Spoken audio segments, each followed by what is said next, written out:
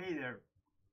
Welcome to another episode of the Game Master Soapbox. I'm Jonathan Albin, also known as Game Master J, and we are today covering, as usual, a plethora of subjects, and we'll just hop right into it.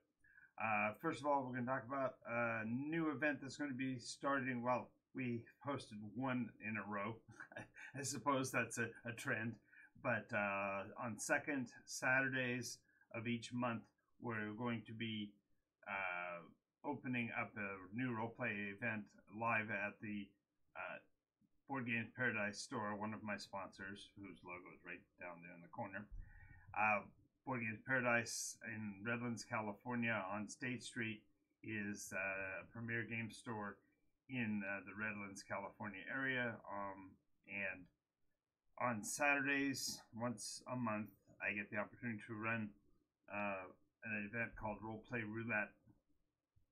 It's a kind of a new way to look at roleplay games.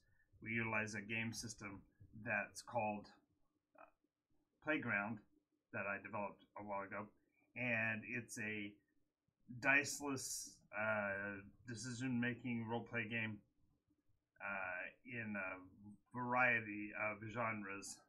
Hence the term roulette is like the rotisserie barrel of a roulette table. Pardon me. We have about 20 different genres, and when the day of the game comes, we activate the wheel and it spins around and around and around and provides us with a random generated genre, one of 20 different ones that I've submitted into the wheel, and we play that roleplay mechanism, that roleplay genre, and they vary wildly from post-apocalyptic encounters to modern day detectives to gritty 1930s film noir to gothic monster horror and things like that. And so therefore it's a wide-ranging game, but the attractive part of it is that if you've never played a role-play game at all, if you've never had the opportunity to engage in role-play, it's a great way to learn the fundamental basic mechanics and the structure of how a role-play game might go without having the burden of having to spend hours learning how a game mechanism works. It simply is just like we would be if we were playing in the playground, the opportunity for everybody to take up a role and make believe for a little while. So that's on Saturdays. It'll be at, if I recall correctly, it's Saturday afternoons on the second Saturday of the month at 6 p.m. at the store in Redlands. For more information, contact Board Game Paradise via their website, boardgameparadise.com, or the Facebook for Board Game Paradise, or of course you could reach out to my website, NycosRPG, for more information as well. So today, the next thing that we're going to be covering for the next 10 minutes would be the do's and don'ts of dynamic dialogue. Like a little alliteration there to go with that. All right, so when you are involved in a role-playing game, quite often there are situations that you get into where you as a player must communicate with one or more non-player characters, and therefore the audience of the game, which are the other players as well, in an interaction of dialogue. In other words, you've got to actually talk to people or monsters or whatever. The elements of having a dynamic dialogue session follows the following precepts. And the first one that you have to think about and remember is that when you are talking to the non-player character or whatever, you're still talking to the game master. And the first couple of times that you do it, it will feel kind of odd because you're being put in an artificial situation wherein you're going to be initiating a conversation while you're already having a conversation with the very same person, but now they're going to be in that singular or multiple roles, and that will make it a little bit more confusing and perhaps make you feel a little silly. But so the first thing about being involved with that, therefore, is to not dissociate. Make sure you stay in the scene, in the mindset of the player while you're having the conversation, and don't drift into what you yourself might be thinking, but rather continue to operate and communicate from the standpoint of the character.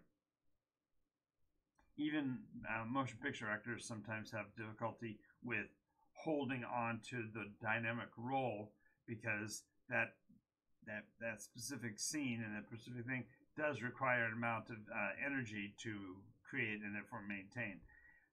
So don't feel like you're so you should feel like you are experiencing it as that person, and do not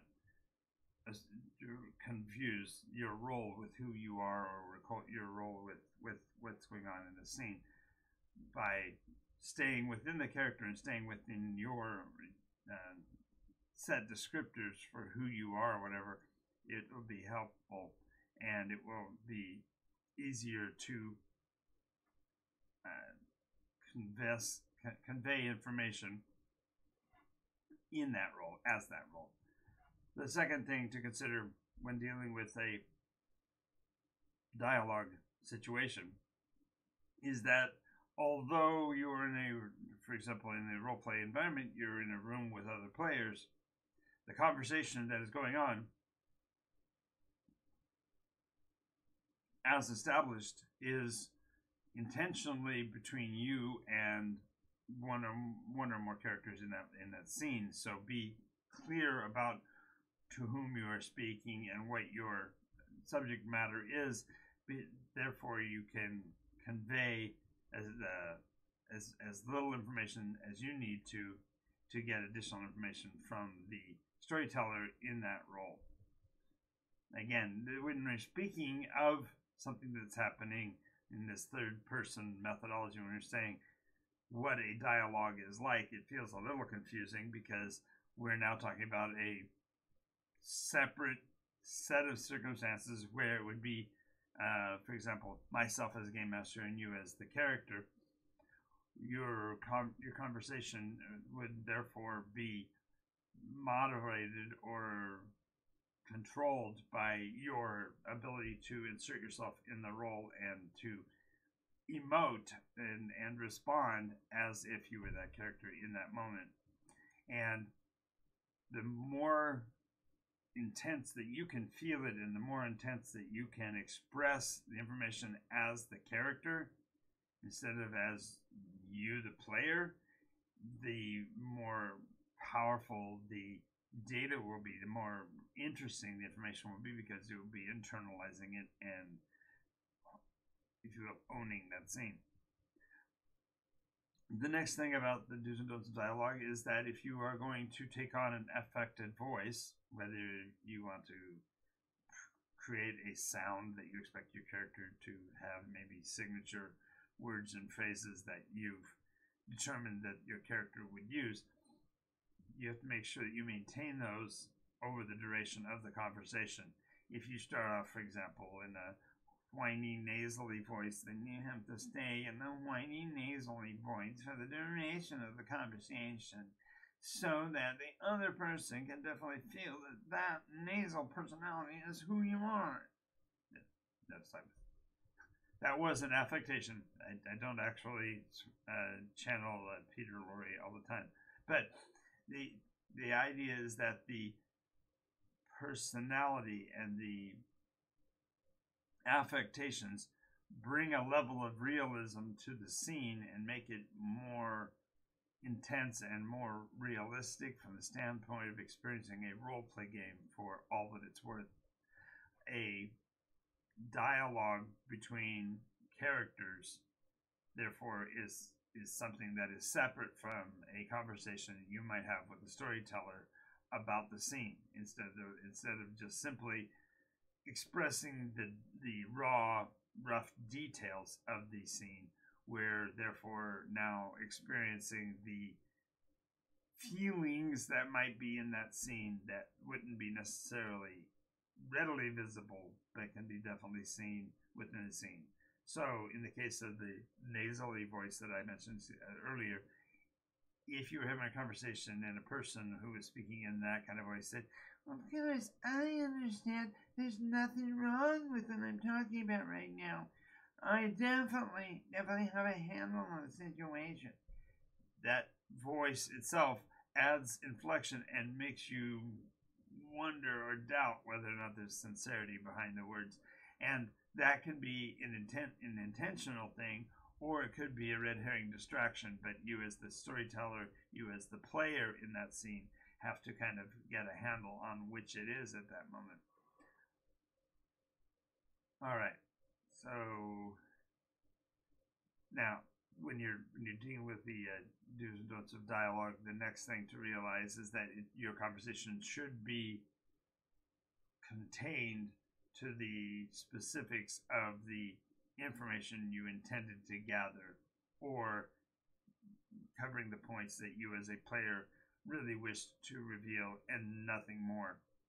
Sometimes the fun of being silly or being different with your tonality and your terms can lead you to lose focus on what the conversation is about, and therefore begin to lose the value of doing a voiced scene,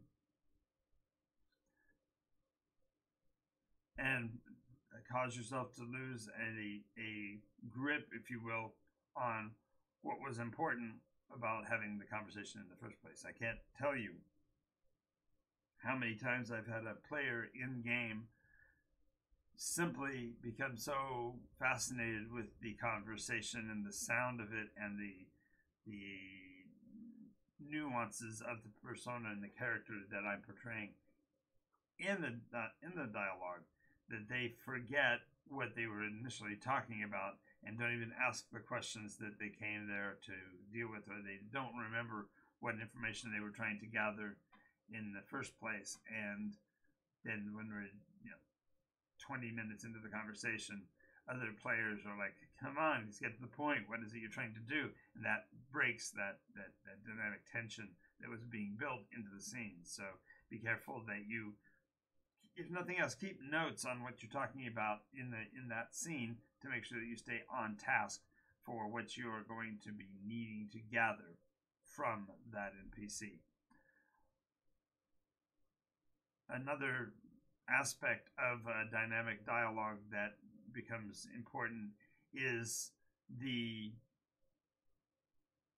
fascination with the persona that's being developed, that you don't lose sight of what the original reason for the conversation is, and that you give too much information away. I have a very good friend of mine who, whenever she plays a role-play game, the rest of the players kind of ride herd on her in the conversations, because she gets so into the role of her persona that she's literally listening to the sound of her own voice, and she enjoys doing it to the point where other players have to be, "Gene, excuse me, dear, we're got to get to the conversation here. We need to stay on task. Remember, you're looking for this information from the sheriff, so make sure that when you're talking to the sheriff, you get that information." And what makes a dialogue more useful, a conversational dialogue, is that there are as many valuable pieces of information that can be gathered by the silences in the performance as they can be in the actual words that are being said. So when you are in a dialogue situation, be aware not only of what you're saying, what the other person is saying, but how it's being said. How is it being portrayed? Flowery language, obfuscating terms, ambiguities, unwarranted precision. These are all mechanisms that can occur in a dynamic dialogue situation that are not there in a narrative, in a flat narrative. So Another don't in a dynamic dialogue is you don't want to get in a situation where you, as the protagonist in the scene, and this whether you're a storyteller or a player, don't get in a situation where you, as the protagonist, are on the ropes, that you are playing into a conversation dynamically as a defender rather than the aggressor and attacker of the scene. The two-way conversation sometimes feels like you should give way to what is being said by the other person in the conversation, but the purpose for that dialogue isn't merely to present the roles in a way that is believable, but to utilize that positioning to gather the information that you want from the scene. So your dynamic dialogue scenes are very powerful and very useful. Make sure you just try to hold on to what you're trying to get out of it before you move on to other things within that conversation. Okay, I'll go into our next point here. There is a power and there are problems with plot devices. And this old thought process goes back for a really long time. If you have a situation in the scene that seems to be insurmountable by your players, that they feel like they're stuck against a rock and a hard place and they can't see their way out of the scene, there's a huge temptation to want to break that impasse by providing them with a quicker mechanism, a shortcut, if you will, through the use of a plot device. And to be clear, a plot device is any mechanism or persona that the game master provides the players with that literally short circuits the role play of the scene. Role play, of course, is the whole idea of getting to be your character, get to think like your character, get to act like your character, make decisions like your character. And when a storyteller gets to the point where he's provided information and he's waiting for a decision from the adventurers and from the group, there's a tendency to despise the silence that can come once all expository data has been provided. It's important as a storyteller to recognize the moments when that occurs, that there is still activity going on in the minds of the players, and that you as a game master don't have to be the problem solver. You're creating the problems, you're creating the situation for the players to make decisions about. Then you have to let them make decisions. Most notably in roleplay conditions is the concept of a plot device called Deus Ex Machina, and literally the phrase means God in a box or God from the machine. And the reason for Deus Ex Machina is that there are times in a story where there is no way out, and it'll only be an external agency provided by the storyteller that lets the players off the hook, if you will. It makes them no longer need to twist in their own indecision. So it's a powerful tool. It's a very effective tool. And Deus Ex Machina is only one of many plot devices. Misdirection, secondary sources, Mary Janes, and so on. There's so many different ways that a storyteller can relieve the tension in a scene that you have to kind of learn the nuances of just letting that power set in the hands of the players and let them actually work through what they are collectively going to do. A big methodology for that would be when you as a storyteller have finished your exposition, you've given them everything that they need to, you believe, to make the decision. it's really difficult sometimes to sit with silence. But actually, that it's like in blues music, I think it's Miles Davis said that you don't play just the notes, you play the silences as well. The utility of that pregnant pause after you've leveled all of the information that's necessary for a decision to be made. The nuance and power of that is that you get to see how the mind of your players work and how they can get past the difficulty by embracing all the variables and sitting and letting their minds process everything that's been afforded. Now, it's perfectly fine and not a plot device at all for you as a game master to urge the players to make a decision. You've got something yet? Is there something going on in there? What are you guys thinking? You know, those are not plot devices. Those are prompts, but they're not what I'm speaking to. A plot device, in particular, is something that happens that where the storyteller lets them off the hook.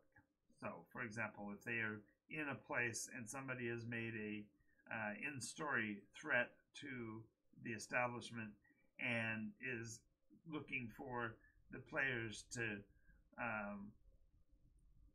shoot or to act or get out of the way, the moment of truth there is poignant and powerful and should not be diffused by the storyteller.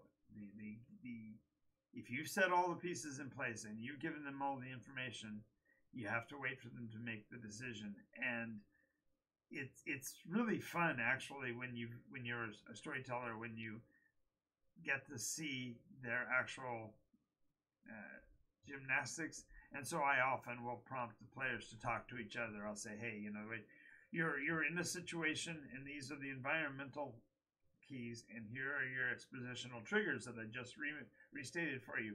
So what is your action? Matter of fact, what are you going to do is one of my favorite phases as a game master. I tell you what we're doing and what's going on in the room, and now you tell me what you're going to do.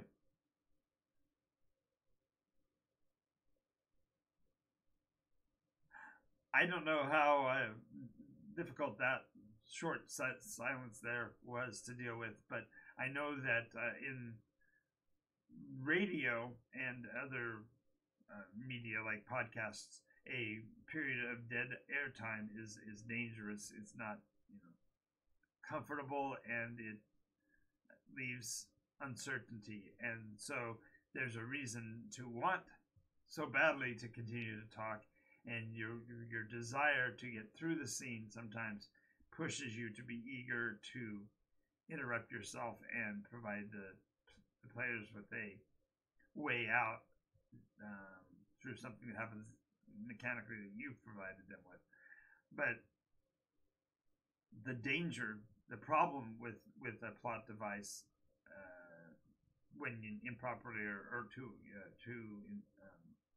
eagerly used is that your players start to doubt when they are to make a decision whether or not they're going to be given permission, because sometimes the establishment of a plot device literally diffuses the situation and takes away from the player's decision-making process.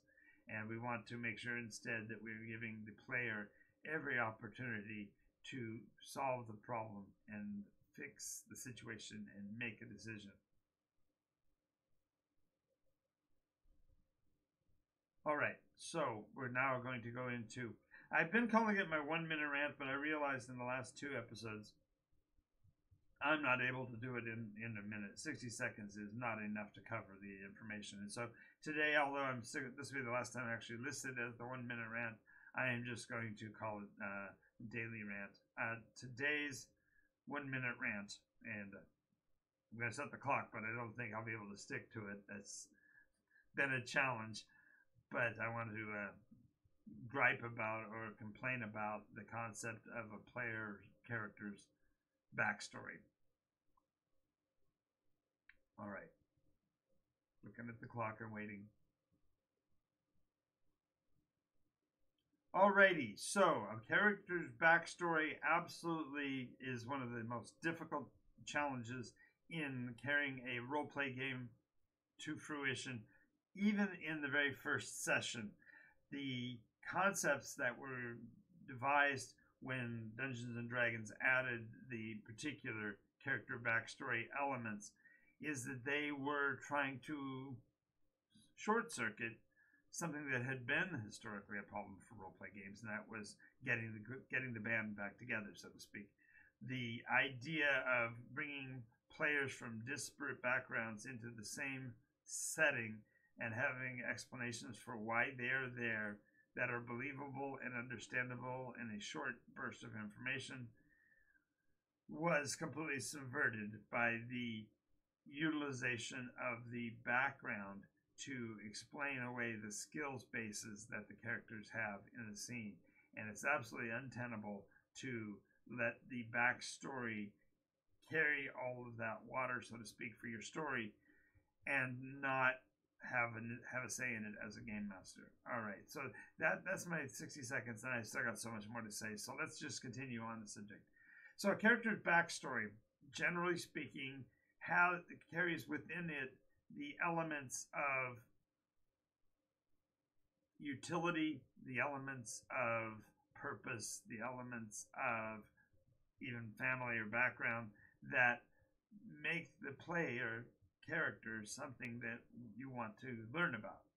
And while it sounds really attractive to be able to say in 2 or 3 sentences the background of a particular persona, it's really, really dangerous for a storyteller to grant so much agency to a player without at least some feedback to the scenes. As a matter of fact, in my case, when a roleplay group comes together, the background by necessity needs to be something that is massaged into the story between the game master and the players to make sure that not only is it a believable backstory, but that there's sufficient hooks and rough spots in the story that the game master can sink his hooks into the story, into the character's background to make the character part of the overall story.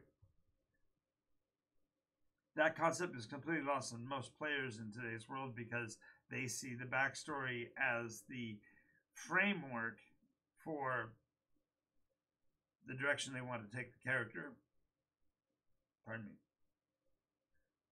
moving forward. They want to see the backstory literally as the what happened yesterday, what happened a week ago, what happened a month ago, so that the feeling of the character to them is complete. And that, ironically, is one of the greatest challenges of having a backstory, is that you don't want a character that is complete. You don't want a nice, smooth backstory where you fill in all the question answers together right there. Instead, you want to leave a whole lot of mystery and a whole lot of wonder and a whole lot of curiosity about the character so that at once he's easy to integrate into the story because pieces of his backstory actually are involved in the game, or by making the information that is palatable to the player also fits into the dynamic of the story that the game master wants to tell. And I know I'm going to get flack for that. I know there are people who absolutely look at a game master's role and see him as an adjudicator and judge and administrator without the tutorial portion. There's no need for a game master to tell a story if he's simply going to be being a lawgiver for the players as they live out their sandbox reality. But there's more to it than that in a game master's position, and I believe that we have had probably half a decade now of people overly enthusiastic about denying the game master that purpose. Instead, we want to paint him into a corner and say, no, you're the CPU, you're just the operational system, you're only here to make sure that all the rules are followed. And that's so binding, so limiting to what a storyteller can bring to the game that I just it's a bugaboo for me, and we will see in the future why that's the case. And in another episode, perhaps I'll go into my solution to the backstory problem and how to avoid it. But for now, just know that it drives me crazy. You want to have a crazy game master build a nice, smooth, self-contained, instantly limiting backstory. That'll do it. All right. When you are in a situation that, in fact, I realized I've actually got done with the rant faster than I thought of, but not nearly within 1 minute. So to continue, therefore, the way to handle a backstory properly is to have a question and answer session. Many times the way I will present it is that the persona that I take on in asking that as a game master, asking the character to explain to me their background, is that I first of all require them to speak in that person as first person and not as, well, what my character has as her background. I say, what's your background? How are you coming to the table as a character? Explain it to me. If you've got a voice, great. Utilize your character voice in that response. If you don't have a voice, don't worry about it. It will either will come to you, or things that you say will become the catchphrases. So don't feel like you have to be cleverly witty at the beginning, because we don't even know who you are. So let's just talk about it that way. Second thing is that I say, we are not talking about this from what you're reading on a piece of paper. So feel free to read your notes, but I want you to be eye to eye with me. I want to hear your voice and see what you're saying so that I can feel that outcome from you. Because when we talk eye to eye and we share information face to face, it's so much more powerful and binding to our personalities inside the game that we understand each other more clearly.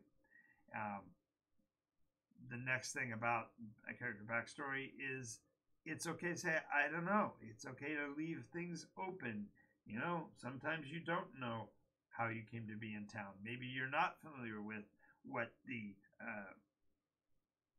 bar was fixing for dinner last night. Maybe you don't know whether or not you're on a coaster or whatever. It's okay to leave those pieces open, because by doing so, you're providing the storyteller game master ways to bring you in and attach you to the story, and therefore make your experience with the game much more personal and enjoyable. Pardon me. Conversely, if you've got a nice solid background that you feel is really, really important to the story, don't give up on those points, but instead think about how you can ask a question of the storyteller that will help break that up. Because let's say you got a really great smooth background on how you just came across on a fishing vessel. You didn't know the crew. You've gotten into town, but you got beat up last night, or you're starting with the idea that you've been in a recent fight.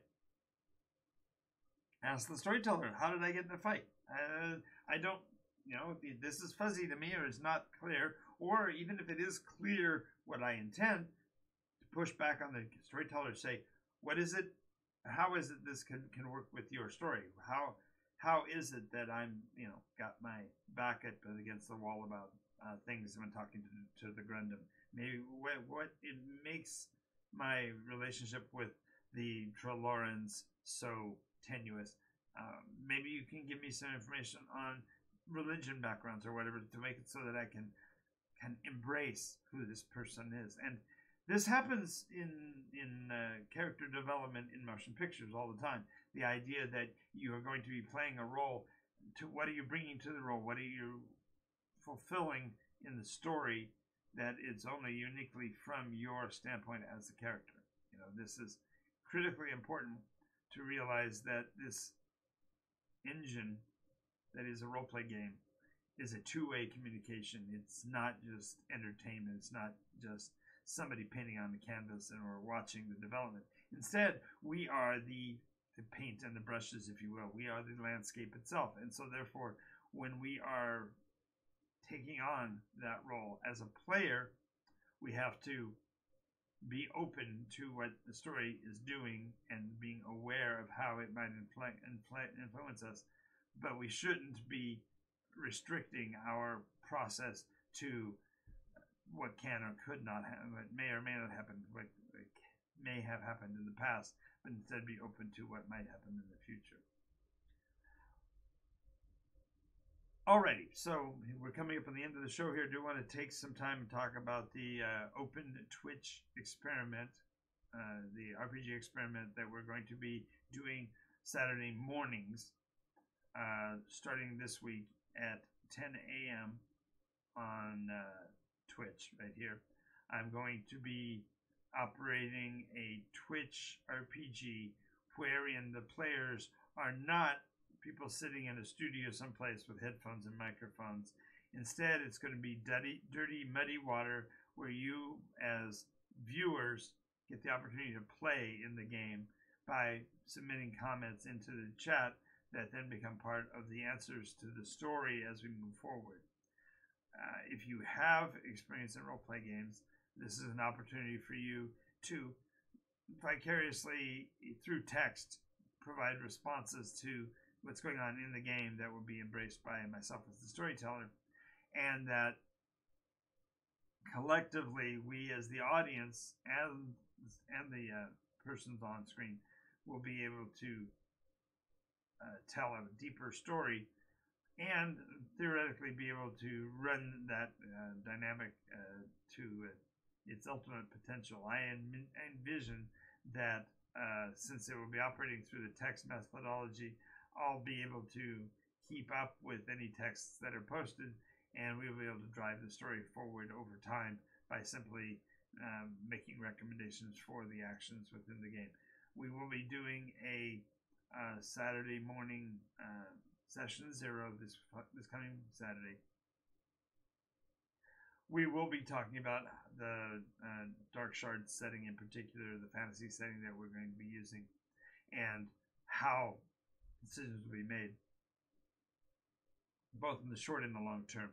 Now, if you are enjoying the show, I would like to ask you at this point to go ahead and click the like button, subscribe, and make sure you click on the notifications bell to make sure that you get updates on every new material that we put out. But if you're viewing this show and you're not enjoying the content, I appreciate the time that you have spent.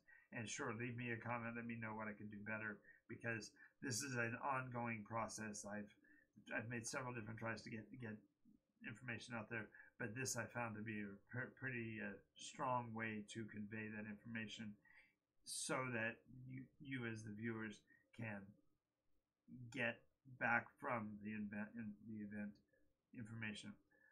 Now, I do want to mention that we will be affording the opportunity for those persons who back the program at patreon.com/Nykos. At the $20 value, you'll be able to actually become a participant on the show. We will provide you with access to our Discord channel, and those who are, as I said, paid members and so desire will be able to join us on the Discord in our voice chat, which will be included in the conversation as an audio voice for the audience as well. So feel free to become a participant at that level for that, and then we will embrace as many players as we get in the game mechanism for as long as we can. At some point we may have to cap it, but the idea here is to make it as open as possible and as inclusive as possible, so that you as viewers get to learn the experience of being a role-play gamer in a game, even as it's going on live on screen. So that will be at this channel at 10 a.m. Pacific time here on NycosRPG. So thank you very much for your attendance today. If there was somebody who's in the viewing audience that ever has any questions, feel free to post them in our chat. I do read all the chats and make sure that I am respond to them as rapidly as I can. If you can't be on during the actual show and want to leave a comment, make sure you do so in the comment section. and I will respond to those as quickly as I can. Thank you so much for your attendance today, and I will now get off of my soapbox and get back to playing the games. So have a great weekend.